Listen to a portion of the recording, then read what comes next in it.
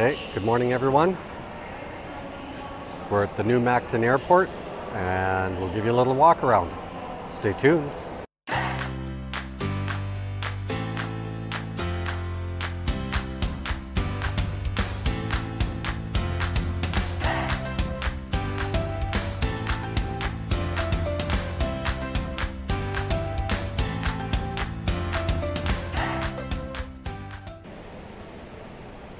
In our haste to get inside the building, we didn't get any shots from outside, but this airport has got gorgeous light from outside.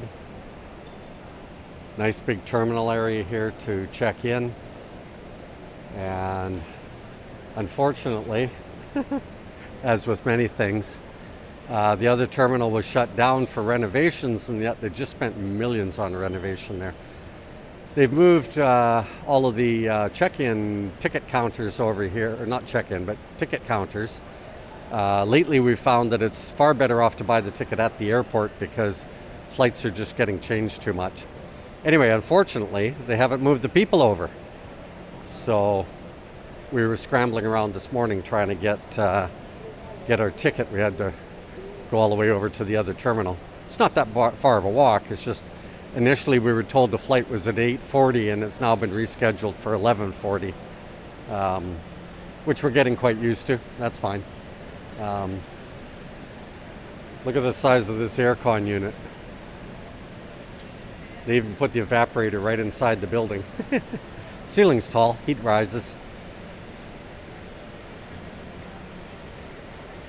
What I found interesting was their use of oriented strand board here in a high humidity environment. As we know from Canada, if that's not properly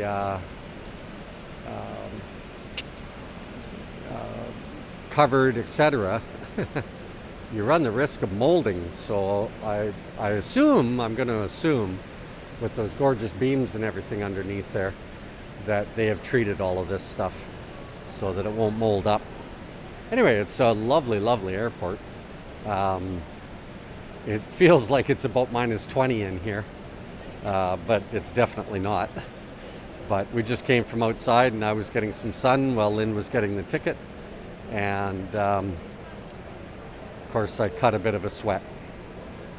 So anyway, we'll give you a little show once we get through security and we'll continue this little video.